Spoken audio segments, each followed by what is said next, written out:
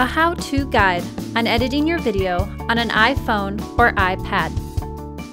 Now that you have started an editing project, you are ready to begin editing. You'll want to begin by adding clips to your timeline. To do this, find your media panel and select the video icon.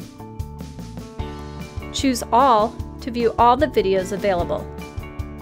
Now, select the clip you would like to add to your timeline. You can choose a section of the clip by sliding the yellow bars to the desired portion. To preview the clip before placing it in the timeline, select the play key next to the clip.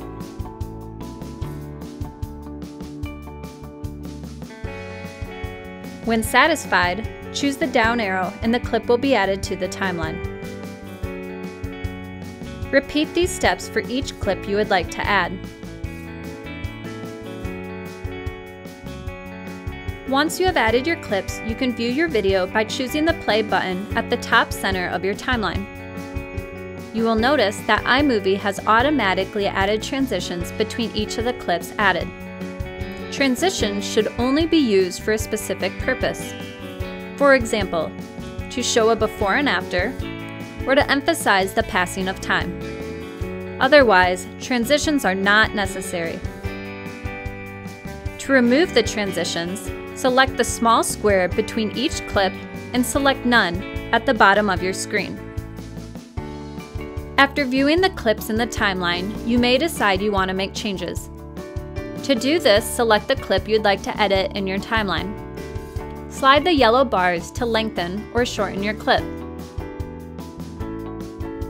You may also continue to hold your finger on the clip and drag it to a different section on the timeline. You can split a clip by moving the playhead to where you want to cut it. Select the clip and then choose the scissor icon labeled Actions below the timeline. Choose Split. To delete a clip, highlight the clip, then select the trash can at the bottom right corner of your screen.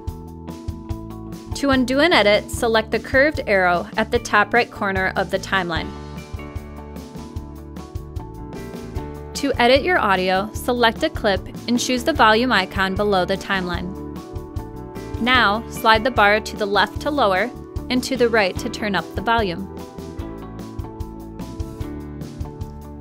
If you select the scissor icon labeled Actions and choose Detach Audio, your audio will separate from its video and you can edit the audio independently. To add music or sound effects, select the audio icon in the media panel. The first two options that appear are Theme Music and Sound Effects. Both of these are provided by iMovie and free to use. When adding music or audio that you have not recorded in your video, it is crucial that you have permission to use these pieces of audio. Severe legal consequences can occur if using copyrighted music without permission. To add titles to your video, select a clip and choose the T icon labeled Titles at the bottom of your screen. You may now choose between a variety of options. Placement options can be selected below the titles. To add your title, select the title on your video and add your text. Titles should be on screen for at least 3 seconds.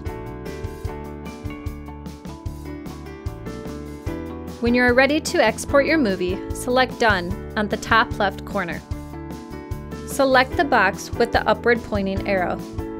Then, Save Video. Choose HD 1080p.